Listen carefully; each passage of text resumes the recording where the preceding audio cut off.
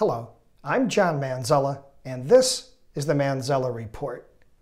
The key to U.S. economic growth and job creation lies in our ability to innovate new products and services and deliver them to the world's nearly 8 billion consumers.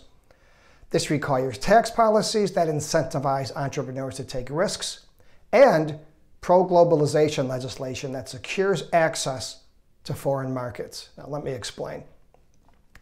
Reasonable tax rates that allow entrepreneurs to keep most of their winnings is a primary driver in the creation of new companies, the hiring of new employees, and the innovation of new products. And just as importantly, secure access to the world's nearly 8 billion consumers through free trade agreements gives our producers economies of scale, much more so than just selling to America's 333 million consumers. These factors, I might add, have been primarily responsible for our high standard of living and the great success of our free market capitalist system. But globalization is like fire. It can cook your food, keep you warm, or burn your house down. It has tremendously benefited the United States, but it has not impacted all of us equally.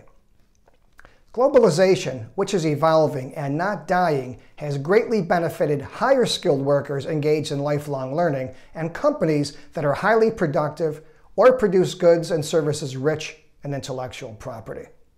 However, it has presented new challenges for employees with limited skills and for less competitive firms.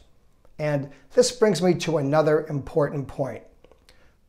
With regard to reasonable tax rates necessary to incentivize entrepreneurs to take risks, we also need to generate enough tax revenue to subsidize healthcare, education, and other areas vital to rebuilding our middle class, which, by the way, has been eroding since the 1970s.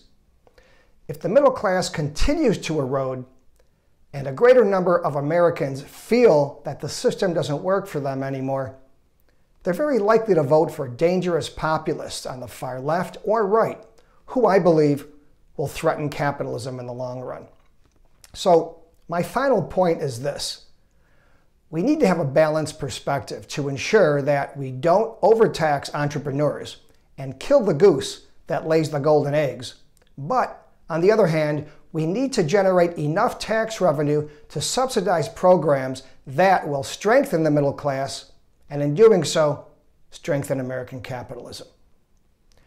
For more on this and other topics, visit themanzellareport.com or johnmanzella.com. Thank you.